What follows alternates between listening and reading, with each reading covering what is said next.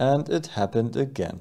We have a high downforce race, the FIA concentrates on checking rear wings, and one team reached the limit for the gap between both rear wing elements. This time it's Williams.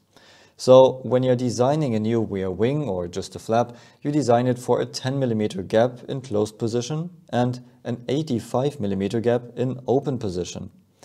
It is the job of the aero designer to work out the maximum opening angle, to stay within the legal range, and to work out where the maximum gap appears.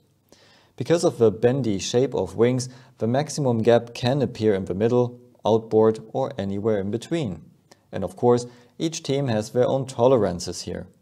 These tolerances are important to compensate deviations in production and while measuring. Bad for a team is to turn up to a race with a new wing and to have it declared illegal, so they cannot use it and all the work was for nothing. Worst case, however, is if both of your cars are disqualified from the race, and this is what happened to Williams today. We saw it in Monaco 2024 at Haas and discussed it on the channel. High downforce track, new rear wings, FIA focuses on rear wing checks, and the Haas team checked their new wing only in the middle for the maximum gap, while the new wing had the maximum gap further outboard. So it was set up incorrectly, the gap was okay in the middle but too large further outboard, and so they got disqualified. And it seemed like the same happened to Williams now.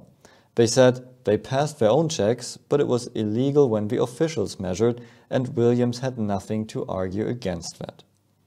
This is not about teams trying to get an advantage, this is more of an internal communication problem between design office and track, or human error while setting up the car. So a small mistake can have a huge impact. Both Williams are disqualified and travel to Singapore for nothing. Let me know your thoughts in the comments below and check out my other videos for more.